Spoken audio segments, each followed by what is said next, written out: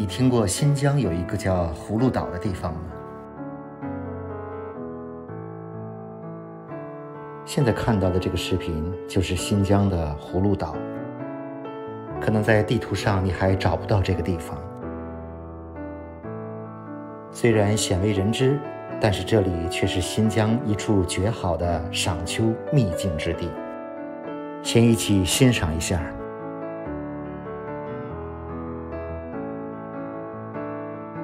这里有漂亮的大漠沙丘，而10月底这里更有绝美的胡杨林。我们爬到沙丘上看一看，沙漠中的胡杨古树，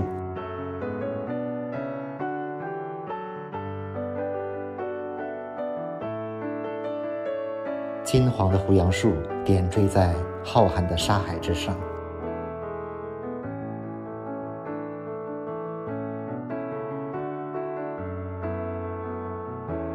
无论晨昏日暮，这里都是绝美的拍摄之地。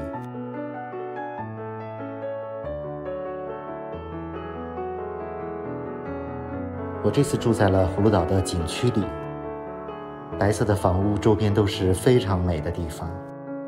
让我们先从空中欣赏一下葫芦岛的美景。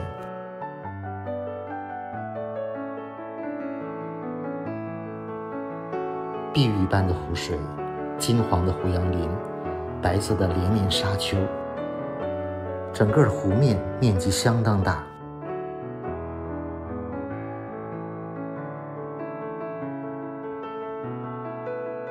这几天正是葫芦岛最美的季节。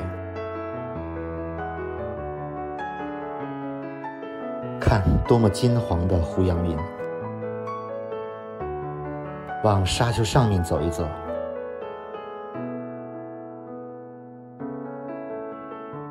这里有游船接驳，船在水上游，非常美。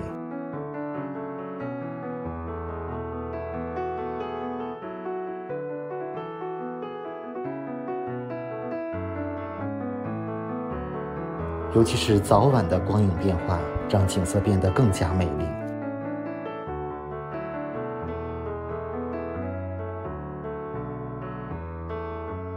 岛上的信号不太好，只有个别地方有信号。从空中看，这个湖面像一个巨大的葫芦形，估计葫芦岛就是因此而得名吧。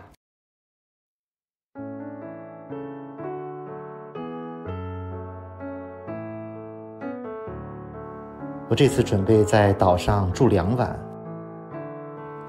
日出日落，岛的4周都准备走一走，争取大家拍出几部精品的视频。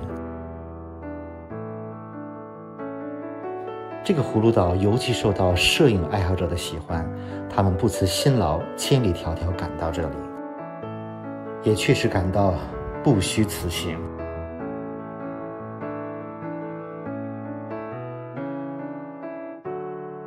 而今年开始，这里的旅游设施也逐步完善，岛上也可以住到不错的住宿。